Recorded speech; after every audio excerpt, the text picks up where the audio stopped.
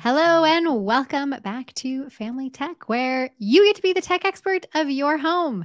And speaking of experts, we've got the ultimate social media, Instagram, all of the things expert. And that is Anna McFarland. Oh, it's me. Hi. It's you.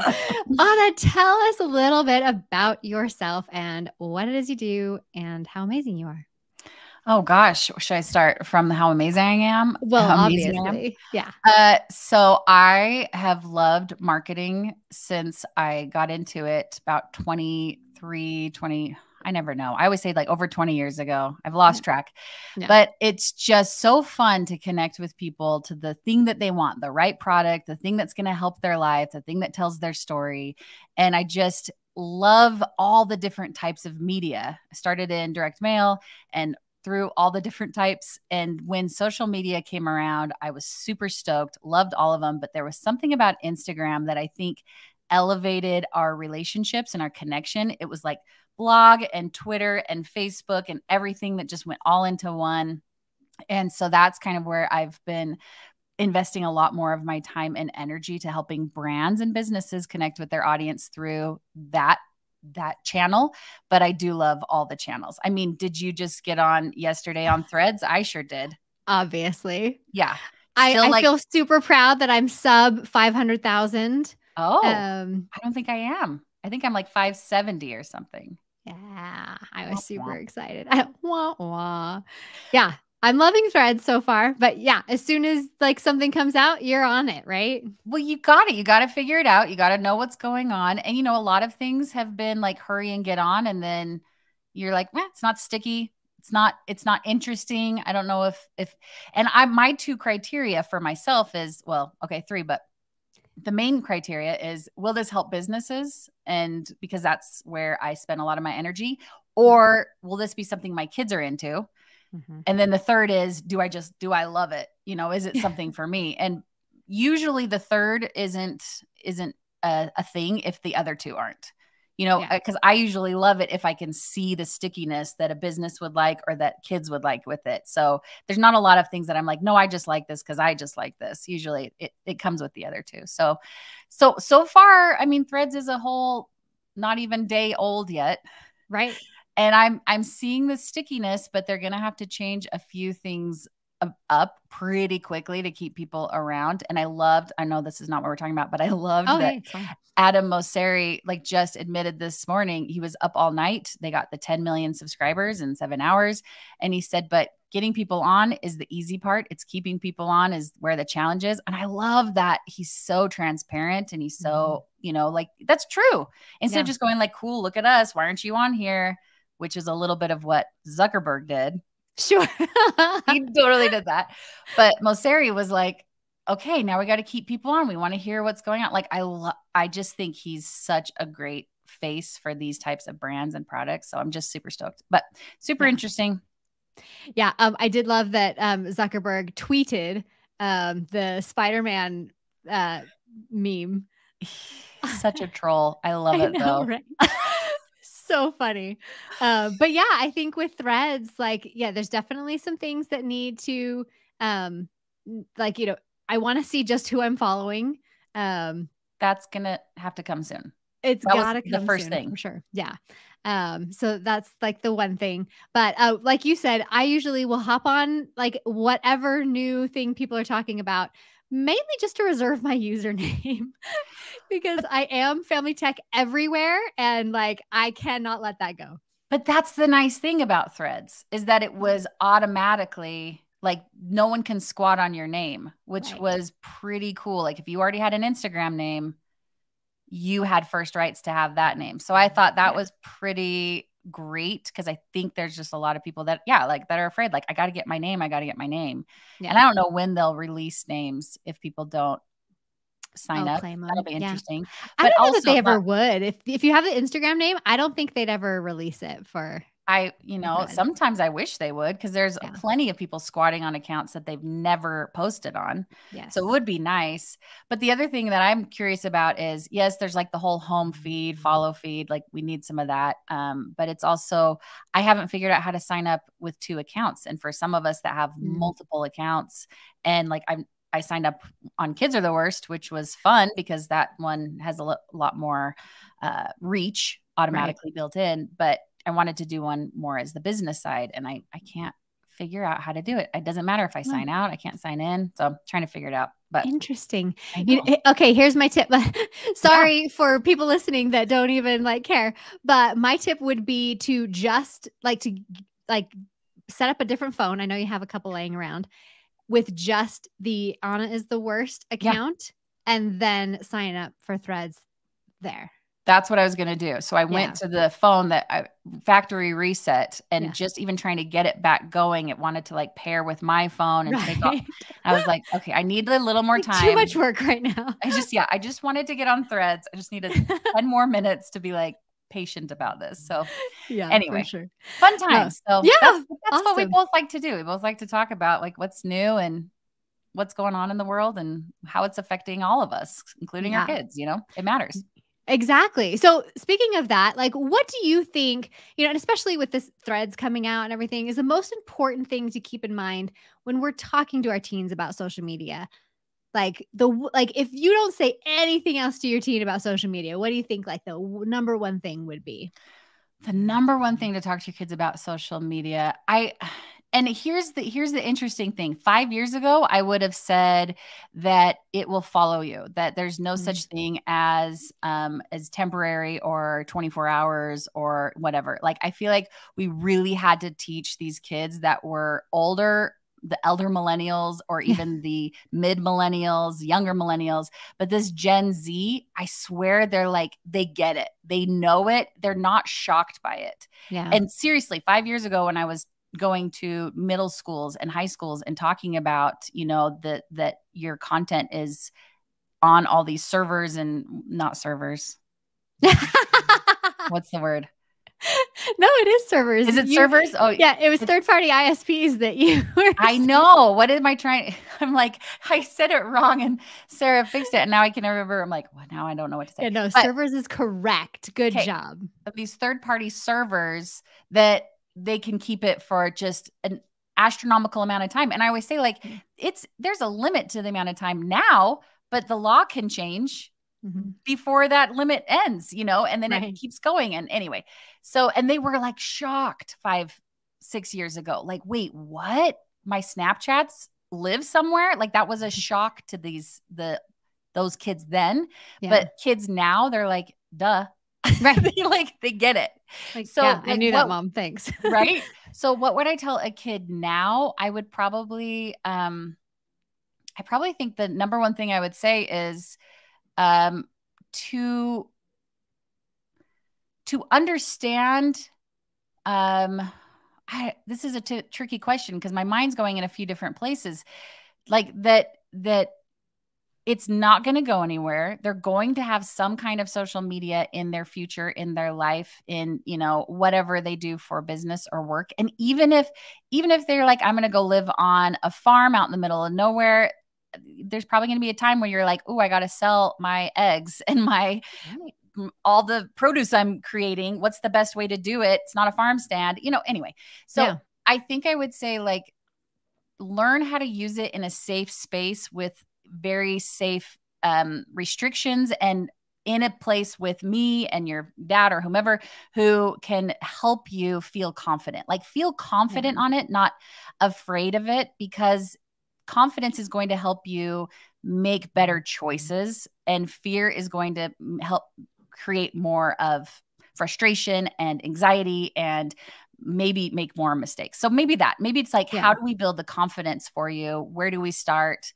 And asking them like, how do you feel? How confident do you feel? So I'm not super sure. Like, yeah, what would your number one be that you would tell? You know, because at first I was kind of going along the lines that you were, that like everything is permanent, you know, stuff.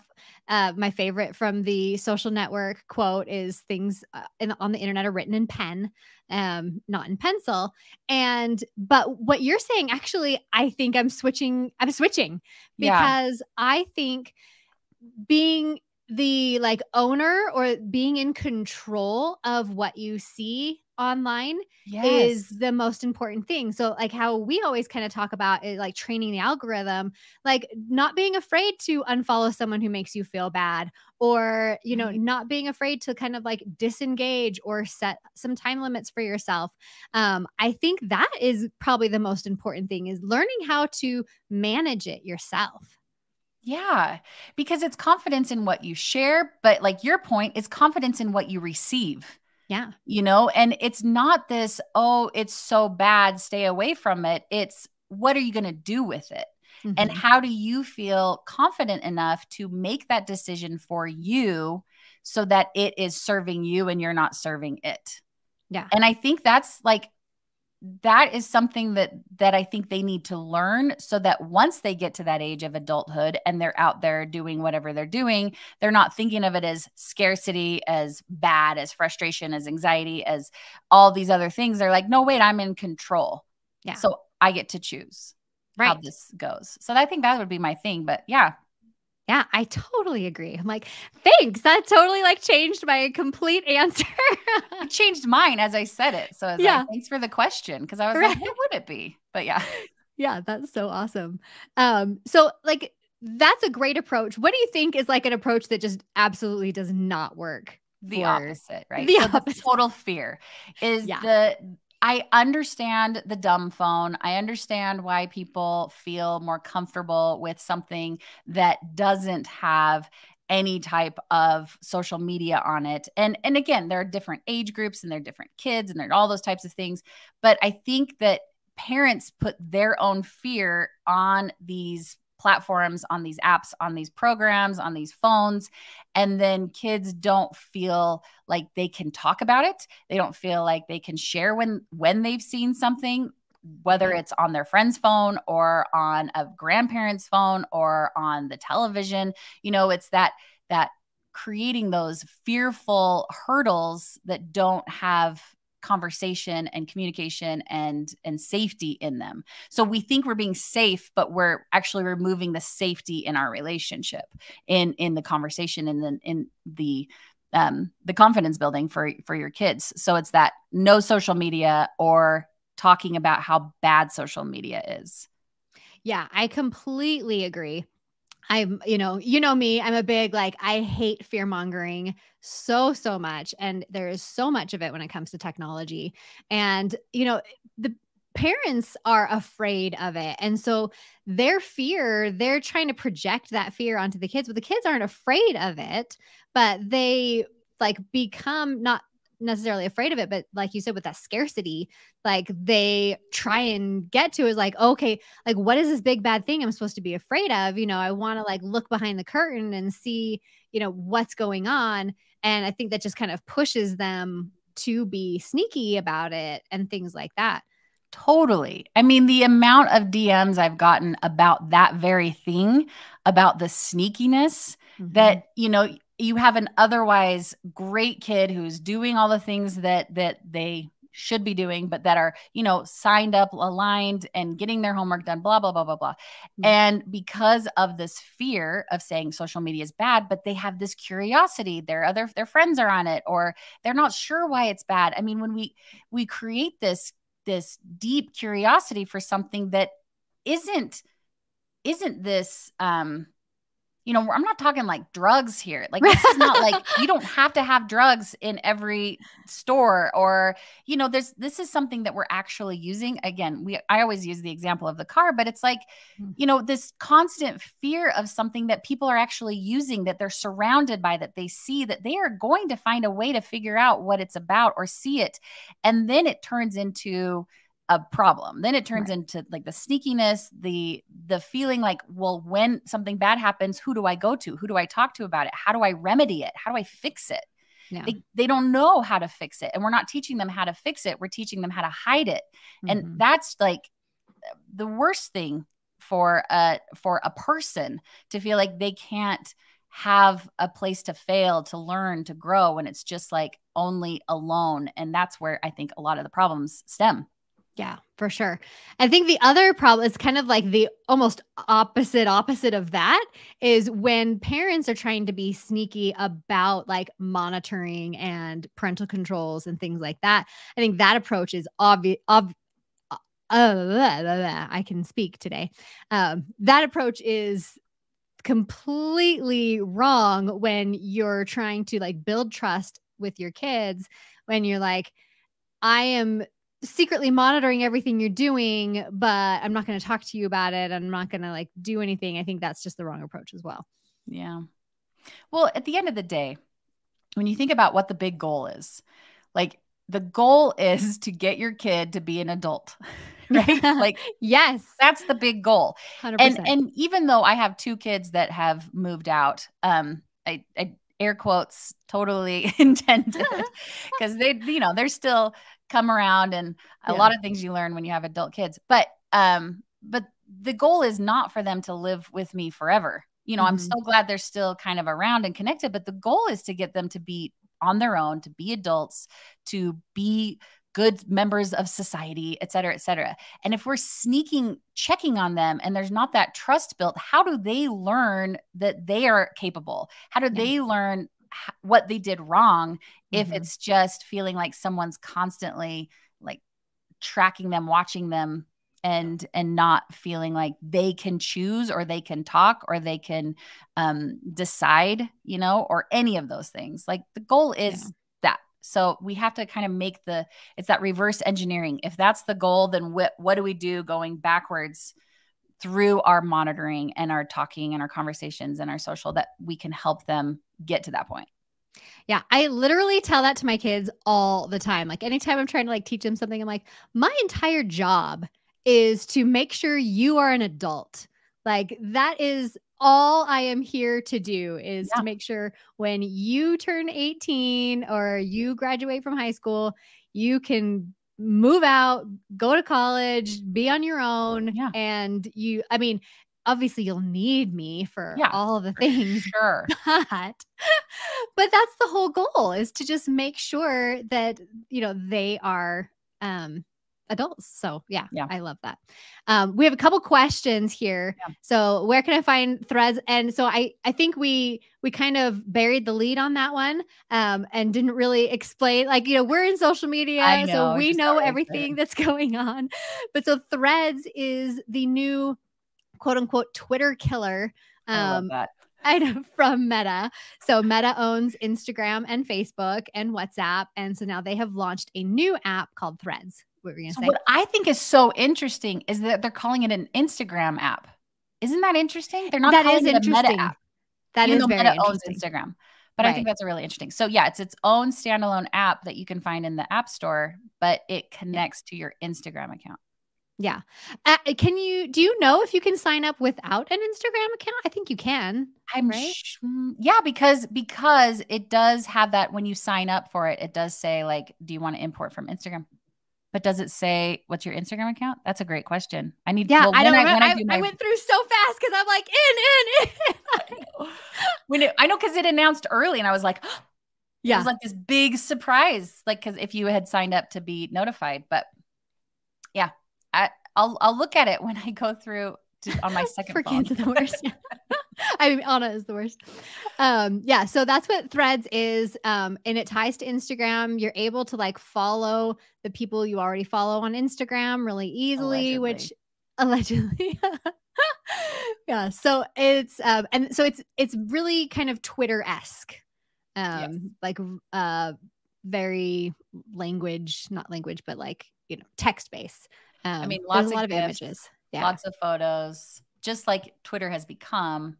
Yeah. But yeah, it's more conversation based, I would say. Yeah. Yeah. I totally agree with that. So that's what Threads is. And yeah, you can just download it from the App Store. The one caveat that I've seen a bunch today is you can't delete your Threads account without deleting your Instagram account. Get out. Yeah. So if you try and like delete Threads, it will delete your Instagram account. So you mean the app?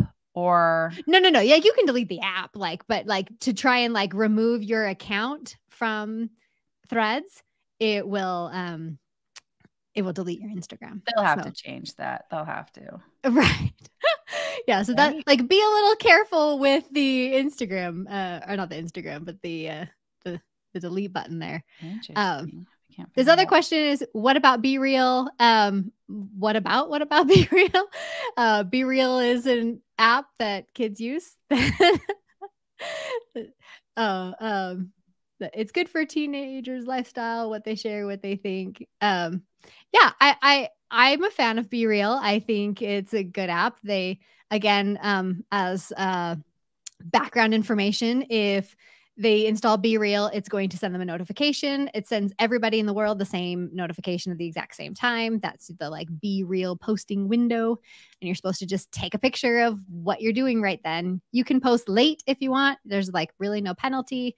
But you can't see other people's BeReals until you post yours. So it's a fun app. It's fun. I feel like it's a fun starter app. But yeah, for like the kids who aren't ready for actual social media.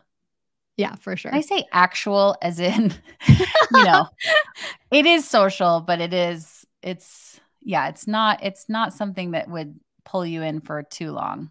Yeah, hopefully. For sure. All right. So let's get back to our other conversation about social media and kids. So like we kind of already touched on this, like some of the things that's important for kids to understand, like our number one thing, but what else would we also make sure they understand about social media as we're trying to talk to them? I mean, there are so many things that they need to understand. I mean, yes, that it's permanent. Yes, that, one of my favorite things to talk about with my kids is their ability to unfollow whomever they want. Yeah. And that is like, it's weird when you say it out loud, but think about it for yourself too, that you need permission to unfollow people or mute people. And the mute is like the best invention on social media, I think, in like mute and archive. And I think those have been so helpful for people that saving relationships, but, and again, in a weird way, blaming the algorithm. Oh, I didn't see your content. Can't see the algorithm. But I think those things, like letting your kids know that they can mute people, they can unfollow, that they have to take responsibility for what they are following and seeing. And again, you and I have talked a lot about training the algorithm, like letting them know that they're more in control of that, and they need to spend the time and energy to make it something that is benefiting them, not just what everyone else is doing, or even becoming a slave to the product, but becoming, an owner of the kind of content they're creating or consuming. So, that I think is a weird thing that you don't think they need, is that permission to mute, to unfollow, to train, so that they get a curated and helpful situation or experience. Yeah. And I think that's a big thing that came out of, I don't know if you read the whole advisory from the Attorney General. I didn't read the whole thing, but I read a lot of I read the whole thing on live on a YouTube video. You did? Yeah, I did. It's super eye-opening. I really, really liked it because most of the stuff that comes out of the government, I am not a fan of.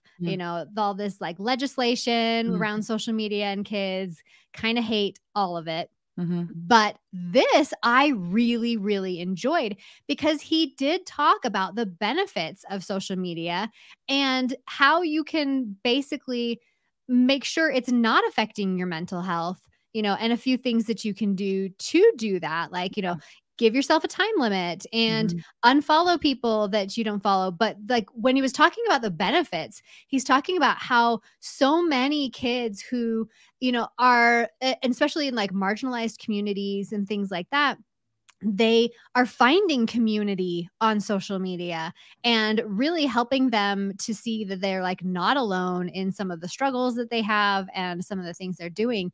So I love what you're saying here. Like when, unfollow people that you don't want to follow, or just mute them because, you don't want the awkward, like, oh, I'm not following you anymore.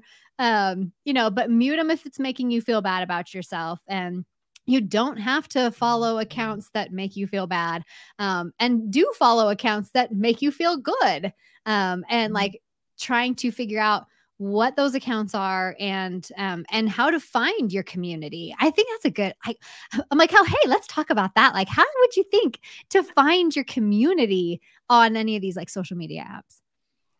Yeah. I mean, I think it's, and let me just say really quickly what you were saying about the Attorney General.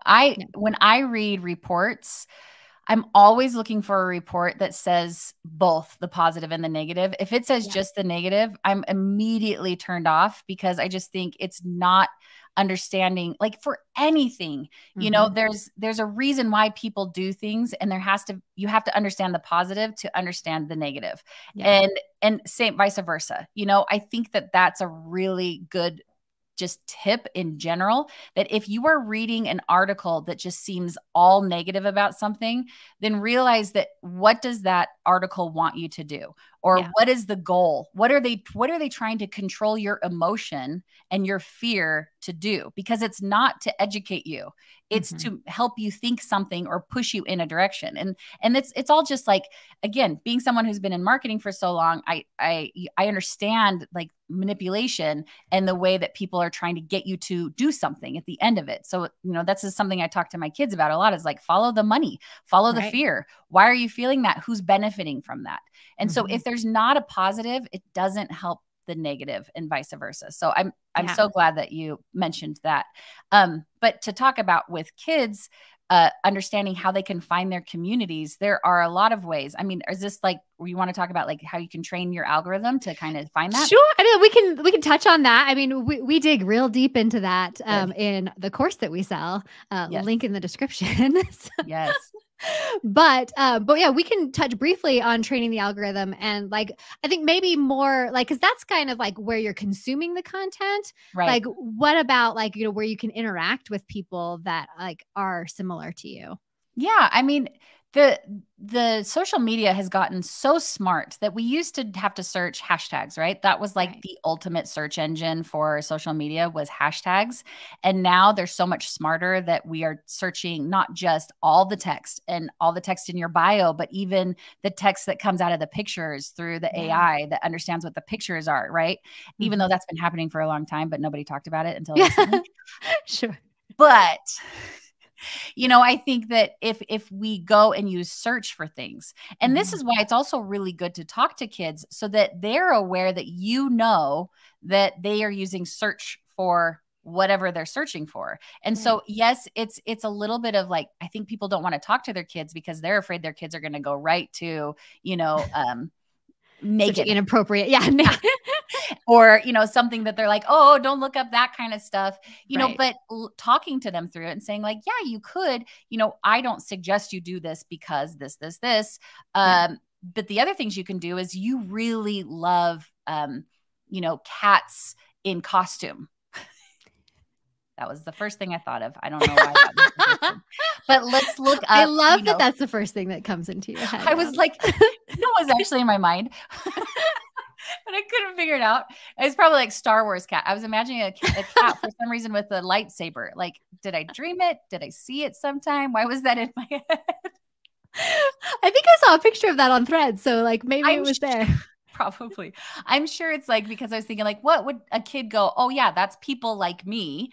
Right. Are really into like cats that are in and Star Wars. And so like to find a lightsaber wielding cat, so you go in to search something like that, and then you start finding it, you go find the account, and you immediately can see like, oh, this isn't this isn't for me. Don't click on those, but click on the Right. ones that you can see, oh, this looks like something I would be interested in. And then you can, yeah, start interacting with that account. And the algorithms are there to serve us, to make it easier for us. They're not these horrible, mean guys. There's nobody in it, right? There's computers. Right. And they want to give us the things we want. So when we type those things in and then click on that photo and then engage with that photo, it goes, huh, maybe they want to see more cats in costumes and Star Wars info. Like, yes, that is who I am. And it could be something of like, yes, marginalized communities, when you can find like, look at, there are other people like me who are also dealing with this thing that I'm dealing with, whether that's health, whether that's identity, whether that's, you know, the issues you have with learning or education. Like, there's so many cool resources out there too, that like, we've talked about this with my kids, like when they first got on TikTok, and I was with them in understanding TikTok. And this was before TikTok was bananas, but it was still crazy, but it was before it was like bananas. And everyone's like, it's just dancing. It's just dancing. It's just dancing. And they were finding these teachers during early 2020, when they weren't in school, when they were doing remote school, and they were finding these teachers who got on TikTok and were teaching different ways to learn science and math. And it was like, I remember my daughter being like, oh, I finally get it. Like, her teachers didn't give her that, but she could find this type of a resource for her type of learning, you know, that was so cool that she could go find that and like get inspired and pass her class and benefit from something. Like, that's really rad. Yeah, I love that. So I don't have ADHD. I know you might. And my daughter, I didn't want to like call you out, but but my daughter does. And the amount of like reels about ADHD that she sends me on like a daily basis is hilarious. She'll just like send me a reel like, oh, I feel this. Like, oh, this is so me. It's so validating. Yeah. Like, there are times when there are a couple of ADHD things, you know, because I'm talking to my doctor about it, and you know, I'm talking to my son who has it, but his presents totally differently. Sure. And you know, you have a few people that you talk to, but then there's like something that comes out, and I see it on a reel or in a post because it was suggested to me, right? And I'm like, oh, is that a sign of ADHD? And then I can go then research it, and I'm like, oh, and it totally makes you feel validated and safe. Like, I'm not, that kind of thing that I do is just another part of this thing that I have, that I've learned to just like love and forgive and accept and work through. And I think because of social media, I've been able to like embrace it. Yeah. And I think that's really cool. Yeah. And I think that's been helpful for my daughter too. Cause, you know, like I said, it's not something that I deal with. So I have a hard time, like, you know, understanding what's going on in her brain, but like she sees these and she's like, oh yeah, this is exactly what's happening in my brain. Here, mom, like here's a little, and it helps me understand it a little bit better too. Cause I'm like, oh, okay. I understand why you did that now, or something like that. So kind of creates more understanding in general. Totally. Yeah. I've sent them to my husband, and then I'm like, oh, now he's like, oh, so I need to say it like this to you. I'm like, yes. Right. And it's like, I don't have to ask, I don't have to say it. I can send it to him, and then someone else said it. They're the bad guy. Right. Yeah. But it's really helpful for kids to feel like they're not alone, you know? Yeah. And then back to that point too, like where it's helping other people understand what, you know, somebody who's not going through it is dealing with. And this was years ago, before like, you know, the TikToks and all of that. But, I was watching a video of this like relationship expert on like a lifestyle show, and he was explaining something, and like, I'm like, oh my gosh, that's my husband. Like, and I had an epiphany. I'm like, that I completely now understand like my entire relationship. And so just stuff like that, where you find something on social media where you're like, oh, like my whole world now makes sense. Yeah. And it's a cool space that kids, like, again, it's an amount they can do, you know, they don't want to be consuming that all the time. We understand that. We get that. I love that. that post you put up recently. It's one I've loved as well, like where it shows then and they're all just standing on the street reading newspapers, and now they're reading phones. I love that because it's so against what we're being told. That I've used air quotes so many times. I'm going to try to stop air quotes. But when people say like, oh, everyone's just on their phones, get off their phones and look around. It's like, there's always something that distracts, that informs. It's not like we go, oh, newspapers are bad. I mean, yeah, there's sometimes they are, right? Whatever. But also there's like an information, and there's, you know, I'm learning something. I'm getting more information about the world and politics and sports and all these things. And like, yeah, that's also what your phone does. You know, it can do the same thing for you. And we can't just say like, it's so bad that kids want to be online. But if your nose was in a newspaper for 10 hours a day, then you go, yeah, that's a problem. Right. So it's knowing that it's not either or, it's and, you know? Yeah. And, you know, I love that you brought that up, because I think parents today forget how we were when we were kids. And, you know, when I was a kid, I spent the entire summer at my friend's house sitting in front of MTV watching music videos all day. Right. And we as parents now, like, will be like, oh my gosh, you've been playing on a video game all day long. Or, I mean, and granted, I make sure they have natural breaks. I set like, you know, time limits, and I give them additional time. Yeah. But I remember sitting in front of MTV literally all day. And it's like, to think that that's different than what they're doing somehow is really disingenuous, I think. Yeah, we've talked about this too, like how, you know, if you put everything that we did as kids, like on a typical Friday night or Saturday, you know, it was watching the cartoons, depending on your age, Saved by the Bell or whatever. And it was, you know, listening to the radio and, you know, having your headphones on or whatever for hours a day, talking to your friends for hours a day, trying to call one and then call the other and then like see what's going on with everyone.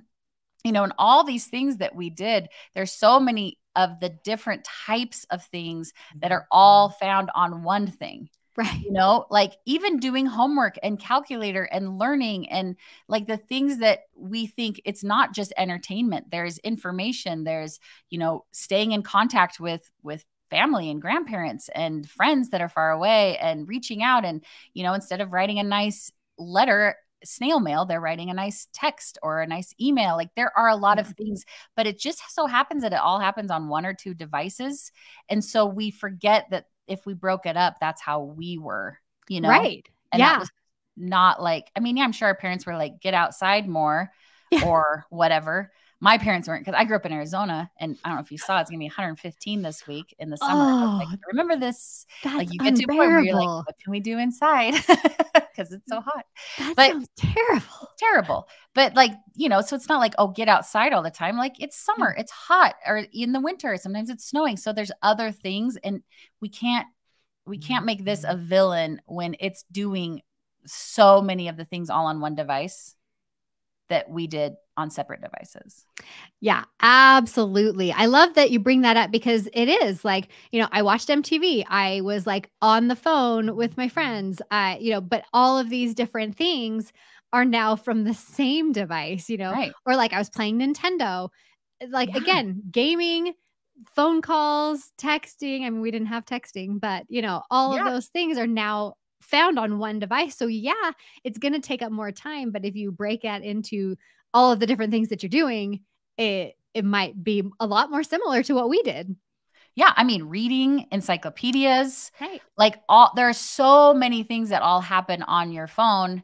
Like, did you have encyclopedias growing up? Oh yeah. Yeah. We had 2 sets because we were really, really blessed. Nice. I remember because we moved a lot, and I was like, every time I'm like, these stupid encyclopedias. So but I loved it because when I had to do a paper, you always had to cite 2 different sources, and it was always like, I got 2 bibliographies. I've got Britannica, and I've got that's right. Saying. Yeah, bibliography. You're right. No, I'm saying bibliography for my citing. What am I trying to say? Did I say it right? No, that's exactly encyclopedias. Right. That's what I was trying to. Gosh. Oh yeah. Encyclopedia. Gosh, I thought I saw bibliography twice. Anyway. Encyclopedia. You reference the encyclopedia in the bibliography. There it is.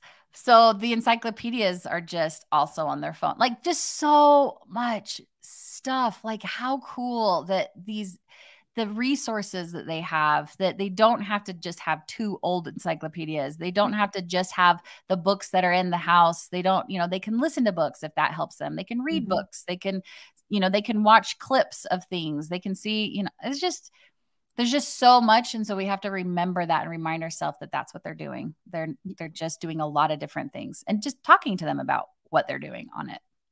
Yeah. And I love that you brought up encyclopedias, because I'm going to tangent for 1 second and throw myself completely under the bus. I'm ready. So I have 2 older brothers. And one of them was out of the house already, so I had an older brother, and we had a foreign exchange student who was his age, who was living with us from Denmark. And he was a senior in high school, and I'm like maybe 3 or 4 years younger than my brother. And you had a crush on the foreign exchange student? No. Okay. I mean, he was like another brother to me. It was fine.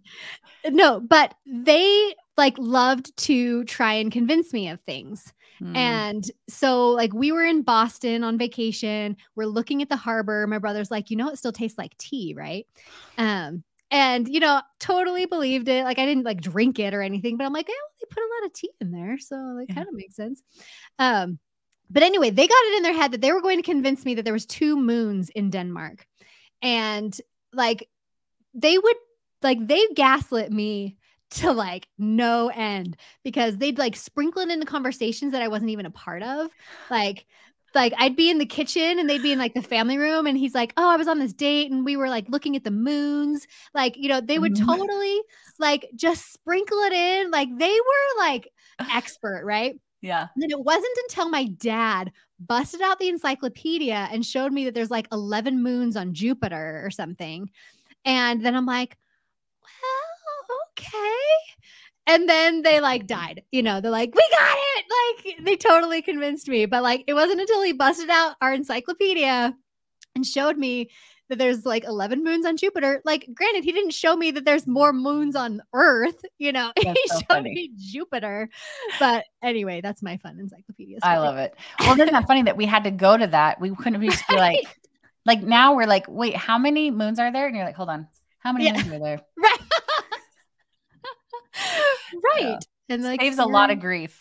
Right. You can't really convince me of stuff anymore. I have Google. Yeah. Our kids can't get teased very long either. So yeah, it's kind of a bummer.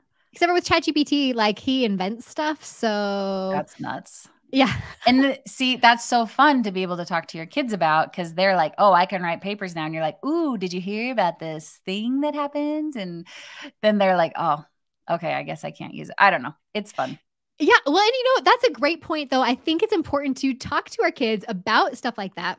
So with ChatGPT, I'm sure you heard about the lawyer who used ChatGPT to cite court cases and submitted that to a federal judge in New York.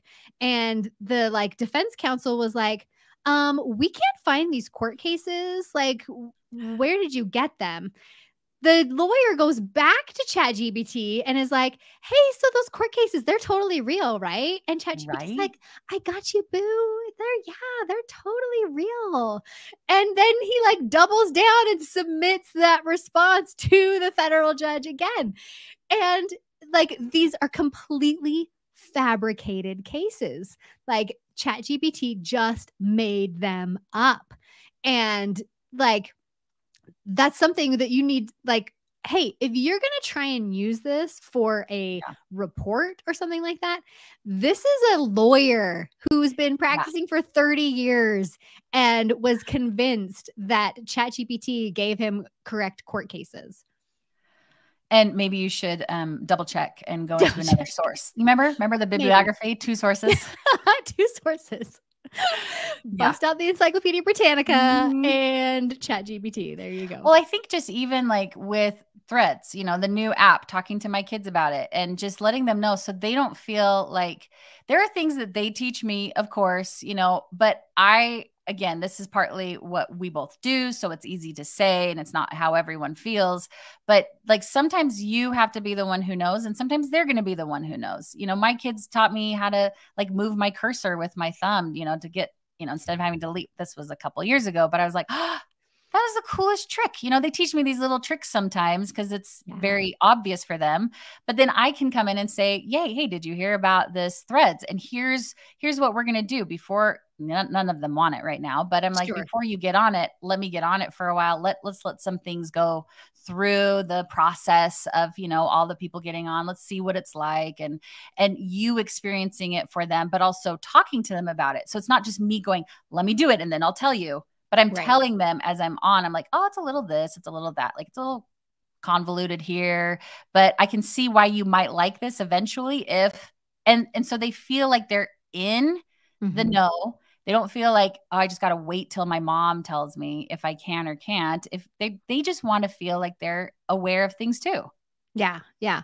I love that because there's, especially like with news and things, like, well, my daughter will watch Nintendo Direct and like, and come to me and tell me all about like the new games coming out or, you know, whatever. Or like, I'll see something about the MetaQuest 3 and like, I'll be like, hey, you know, Michael, my son, hey, did you see about the MetaQuest? He's like, oh yeah, it's lame because of this and this and this, you know?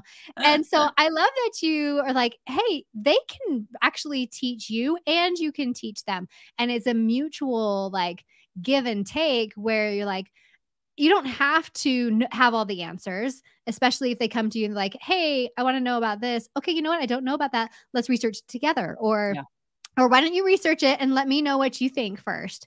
Because I know we talked about this in the past of like having them research like an app that they want to have and presenting that to you. Yeah. But it's all about the conversation and having it continue to go. You know, it's not like, okay, we're going to sit down with them once every 6 months and talk about their phone usage or talk about the apps or, okay, there's something new. So we're going to have a family meeting and we're going to talk about this. Like it is so prevalent in life. I'm not even going to say their lives or our lives. It's just prevalent everywhere. You just go down the street and you look at like any of the stores, they're like, follow us on Facebook. The hospitals are telling me to follow them on Facebook. And I'm like, no, but you know, like it's omnipresent. It's everywhere. And so it's not just like, okay, let's sit in the car. Okay, now it's time to talk about social media. It's not the talk, you know, it's not like, and I have a good friend who's a sex therapist too. And she would say the same thing about sex. It's like, it's not just a one-time sit down, like it's a constant conversation. But I would say, probably because I'm biased, because I'm on social media a lot more than I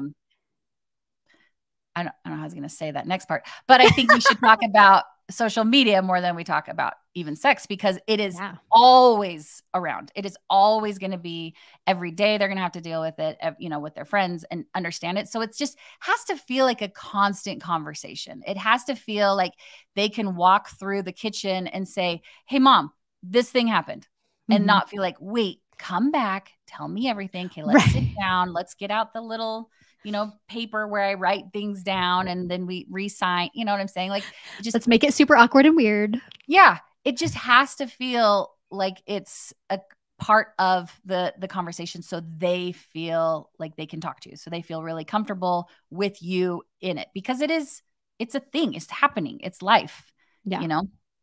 Yeah. I so love that.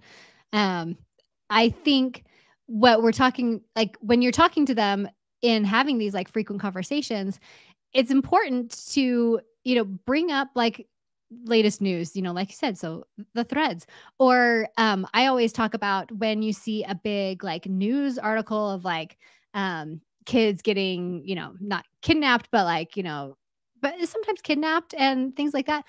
And these are like heavy topics. Actually, a good one to talk about is the whole Miranda Sings like it's controversy right now. Because that's something like, if you approach it in a very fear-based way where you're like, oh, I can't believe like we're locking down everything, like, so this doesn't happen, you can't talk to anybody, you know, and you kind of go that extreme other end when these like news things come out, then, you know, they're not going to be like, like it's going to be an awkward conversation. But if you're like, hey, let's talk about this. Like, do you think she was in the wrong? What do you think? Like, what do you think the parents could have done better? What do you think the kid could have done better? And have those conversations instead of like a big like, ah. Yeah. And even like speaking of Miranda Sings, and I think it's ironic because we're going to be on YouTube with this. Yeah. We are on YouTube right now. Kids, hello, YouTube. I know. Hi. Hey, YouTube. But like I tell my kids, like Miranda Sings was kind of, you know, a lower grade, but like a Mr. Beast. Like people know who she was. There were kids who just loved her and followed her. And like she would do these live chats. And like if you got a shout out from Mr. Beast, how would you feel? Right. And they're like, oh my gosh, are you kidding? Like it would be the best thing ever. And they have a lot of other names of people, but he's just like the biggest. So it's easy to like use him as an example. He got to 1 million on Threads before Zuck. He is such an enigma to me. Like I can't, he's so fascinating. He's so amazing what he's been able to do. Anyway. Yeah. Side note. But when I say like Mr. Beast, like how would that have felt? That's how people felt with Miranda Sings. Right. And so you see her as like this total has-been because you're younger and she's not part of that culture that you grew up with. But like, let's look, like, can you imagine Mr. Beast? And I just like, this is how I talk to them about it. Instead of going, what do you think? It's like, well, look at this. Can you imagine Mr. Beast pulling out a ukulele to like give his apology? Like, wouldn't that be like so weird? Yeah. Like, do you think that seems genuine? And then like, just look at their, so then they compare it to kind of something they know. They're like, yeah, that really doesn't sit well with me. Yeah. Why don't you think it sits well with you as well? It just feels like, you know, and so it's instead of just being like, yeah, I don't get it. I don't know who she is. Like this can happen. All these people you follow, something's going to come out about half of them. Guarantee you. Right. Like everyone you think that is just simple or plain, like Jared from Subway, stuff like that. Yeah. Like, you know, he was so terrible. Who cares? But then you're like, whoa. So then it just gives them that conversation to say, these are people, there are a lot of flawed people. It's good to know, you know, where we're putting our time and energy and who we're supporting, that we don't have any of this control. We don't know who they are. So, you know, we take all this with a grain of salt and understand like what are we doing with the rest of our lives, and then they just go, oh yeah. But I love the Miranda Sings examples because that was one that we were like, so what do you think about the ukulele? Right. That's fun. I mean, it's a catchy little ditty, but is it? I think why it's catchy is at one point I was like, wait, this is from that show on the Disney Channel that was like, all aboard the choo-choo train, all aboard, choo-choo. Do you remember that? It was like Choo Choo Soul? Yes. Yes. There was part of when she was doing like all aboard the gossip train or whatever that was. I can't remember. And I was like, she did a little thing. I'm like, that's like Choo Choo Soul. I forgot that's what it was called, but I'm like, I remember, like she kept reminding me of different songs, but all artists steal. Right. And I think that's like, I mean, it's not the fact that like, it's a great song or anything. It's just like, it's kind of like an earworm where it's just like. But then as a marketer, then I say to my kids, what is her goal here? Her goal is to get talked about. And it worked. Yeah. If she had just gone on and apologized, people would be like, oh, that's nice. But guess what? Everyone's mimicking it, mocking it, redoing it, talking about it on TikTok. So in a way, even though it's like a sad way to get talked about, it's an effective way. And what do we know, children, is that all press is good press. Yeah, even bad press, you know. And so it's just that like, okay, so what's the goal here? What does she want from us? She wants us to talk about her. Here we are. She wants us to she wants to be relevant. Here it is. You know, and even if it's bad, because then she could come back and rise up again. You know, there's all these things that you kind of look through. And so you're like, am I being manipulated? Yeah, maybe. Yeah. But it's fun to just have that conversation so they can understand what's happening. Yeah. I like what you said there with we never know what's really going on behind the scenes of anybody. And I think that's an important thing for kids to understand, especially with social media. You know, like you have your friends posting these great pictures of them having fun. They're at the beach or they're on vacation or they're at a party or whatever, but you don't really know what's going on behind the scenes. And there could be, you know, really bad stuff going on and they're just putting on a front. So, you know, telling them not to compare their real life with someone else's highlight reel, I think is a really important thing, like, because you never know. And I think like, again, I'm comparing, you know, 5-10 years ago when my older daughter was in this stage to where my now 13 and 17-year-old are in it. And maybe it's because we've talked about it longer and they are, remember me talking about it with my daughter, but they get it. They know that it's not real, but they still need someone to say like, that hurts. Yeah. Like I do remember not being invited to things, and it wasn't immediate that I found out, but I always found out. And we've talked about this before, but I feel like it feels important to say right now is that when we talk to our kids about social media, a lot of times I notice people our generation, these parents are saying, I'm so glad I didn't have this when I was your age. And we really discount their reality. We are shutting down their life and their reality by saying, I'm so glad I didn't have this when I was a kid. I'd be in so much trouble, or it would have been the worst thing. But guess what?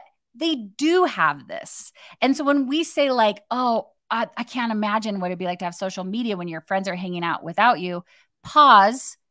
Remember, this is real for them. This is happening. It's not about your life, but also you did know what it felt like when people hung out without you. You might have heard about it the next day, or someone called you, or you heard about it at school, or you saw pictures, later, or whatever. But we all felt left out. Yeah. And just take that emotion instead of having to compare it tit for tat and be like, I don't know what that's like. And social media is the worst. Just go like, oh, that really hurts. I'm sorry you have to see that. Let them have this reality of it being uncomfortable, and just let them talk through it. Like, how does this make you feel? Like, do you want to talk about it more? Or, what would you like to do?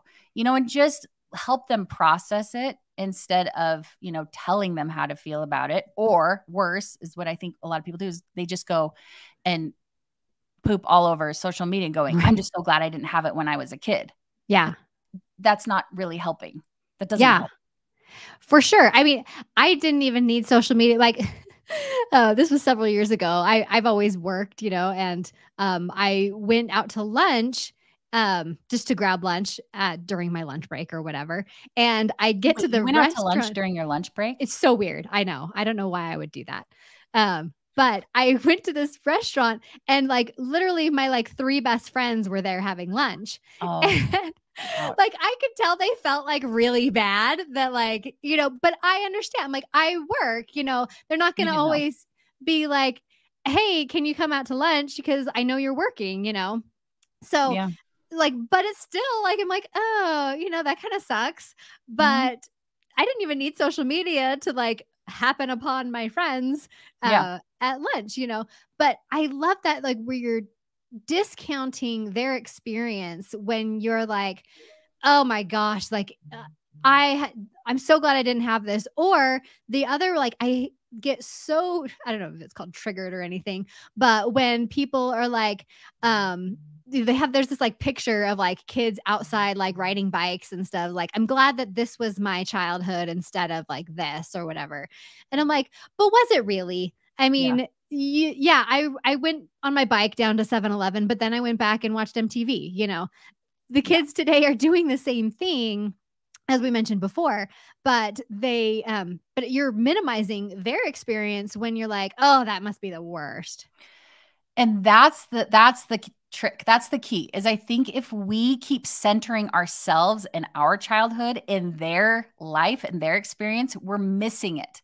We're missing what they have, and we're not dealing with and talking to them. We're talking at them, comparing them. Like my parents did this to me, we all, like every generation does it. Like, well, when we were kids, we went and paid a nickel and and you're like, cool. My mom went to school uphill in the snow both ways in Southern California. I don't want to brag, but my dad was a student body president, valedictorian, prom king, and head of the basketball team.